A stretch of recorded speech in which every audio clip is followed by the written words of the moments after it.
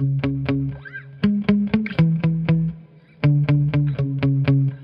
guys, welcome back to my channel, and today we're gonna be doing Tiny Tina. If you're interested to see, or maybe you already saw, I have no clue right now, please keep on watching. So, I do really enjoy, I have no idea if you can hear me properly, my microphone is somewhere here. So I do really enjoy Borderlands, and there was a wonderful DLC for the Borderlands 2, I believe, that was Assault on Dragon King or something like that, and about the Tiny Tina and her worlds, basically. I think it's more of a Dungeons and Dragons take. And after Borderlands 3, right now in March actually, the game was released called Tiny Tina Wonderlands. It's a separate game, it's basically the same approach, and I bought it and I really like it because it's fantasy and it's wonderful, and characters are fun. Queen Bat Stallion, like unicorn, that's kind of crazy. And instead of Dungeons and Dragons, it's called Bunkers and Badasses. Badasses? Sorry for my pronunciation. But yeah, and it's fun, and I decided that I want to make Tiny Tina's makeup because Borderlands characters are generally very interesting, and I'm gonna do only the upper part. I won't do the body paint per se, and I don't have a hat. I have a different type of hat, but not the witch hat, so unfortunately that's gonna be not here. But we're starting. And the start is with the plain face. I have my foundation on, but I don't have anything else. And from here, I will start to do the color blocking, the patches of color, and then the outlining, because that is how it's supposed to be done for such characters. And yeah, hopefully it will look good at the end. I have no idea yet, but maybe you already saw something. I'm filming this all before actually editing, so yeah, I don't have a plan. So let's begin. My skin is dry, so I prefer to use cream products when it's about the contouring and blushing. Blushing specifically, I don't know, I'm just lately obsessed with cream blushes. So I added a bit of the contouring, so you can see. And I also added lenses because she has big blue eyes. The cream blush I'm going to be using is this small one. This is from Rose Cheek Duo by Natasha Denona. It's actually 17 euros, so not that expensive, but really nice. And I do enjoy it. Very hard to show though, because of those packaging, and it's constantly in the fingerprints. So I'm using just my fingers. That's probably just me, but so she has this type of blushing, and that's what we are going to do. Of course, for my face, I prefer to have blushing more on the cheekbone, like so, but for the sake of doing Tina, we're bringing it all up as if you were burnt on the sun. You can add a bit more because that's what it is. You can use powder blush if you like it. Those slightly pink, very nice colors I find mostly in cream blushes. Oh yeah, I just like it. She's more of a kid, so it makes sense that she blushes like that, and it's also making face a bit younger looking, so I really enjoy that. And then we have eyes. It's not quite a dark shadows, but it's probably something a bit darker, so I'm gonna use the brown pencil and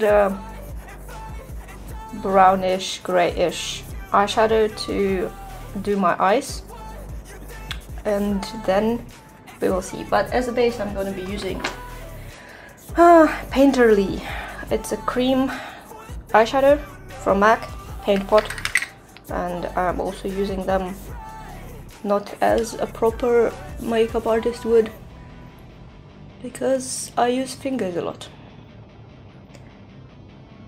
This is just for the base, also to make the eye a bit more uniform in color. So anyway, rolling on to the eyes.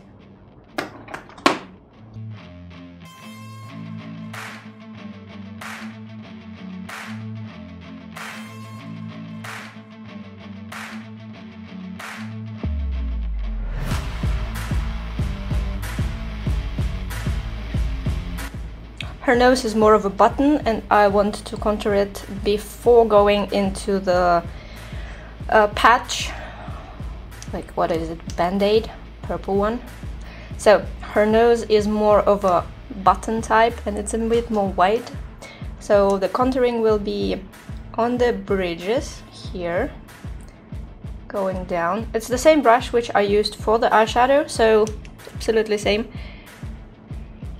Here on the other side, so you kind of connect your inner side of the eye into the bridge of the nose. Then draw a line that actually goes further than just on the very top. That way it's like mixing it a bit, and the very bottom of the nose just cover completely, including these little areas. You see, it became more small and more buttony, and I need to use my contouring palette, which is actually a good contouring palette. The one that I used initially. You can use any, but it has a very nice colors like these. So this is nice color. I think it's called, what is it called? Accentuate. And what you do is you accentuate. You can use the finger to make it lighter on the whole. You need the whole thing,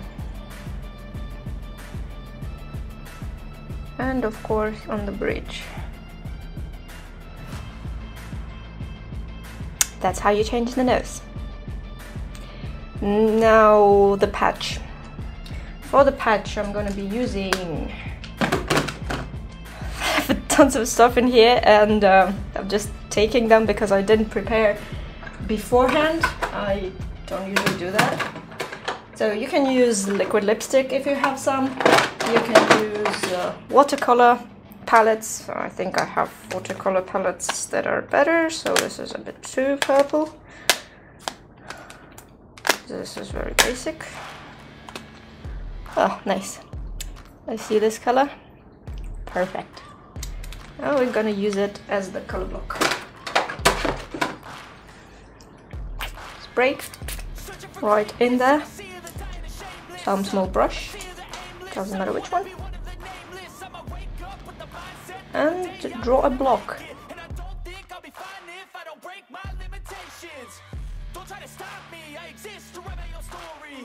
That is it.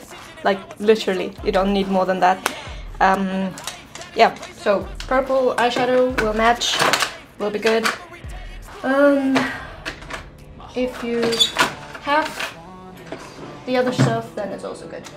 Now, probably it will be nice to have a liner. And we can finally start outlining everything. For lips, maybe you want to add some pinkish something, then it's also good. Pinkish something, in my case, gonna be the lipstick. That's color blocking doesn't make sense to have in the very sturdy way, so you can not bother. It's just very simple stuff.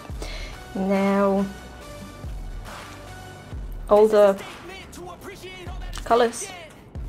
But first I want to brush a bit of white into my eyebrows, and then I will come back with the liner. So I made my eyebrows a bit whiter, so I can draw on top of them the very thin line, because she does have thin line.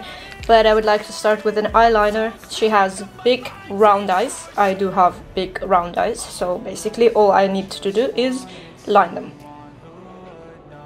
I'm gonna be using liquid epic ink as the top and for everything else, but a pencil for the lower line because it's easier. Yeah, I just wanna be great, yeah, yeah, yeah. I just wanna be great. Yeah, I just wanna be great. Yeah, I just wanna be great, yeah, yeah,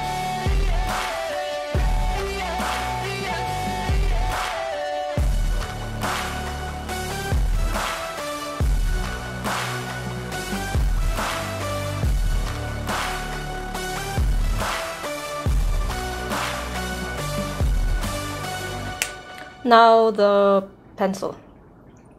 You can use dark brown or black. I have both here. As far as we have black in majority of things, I think black makes sense. And so, lining.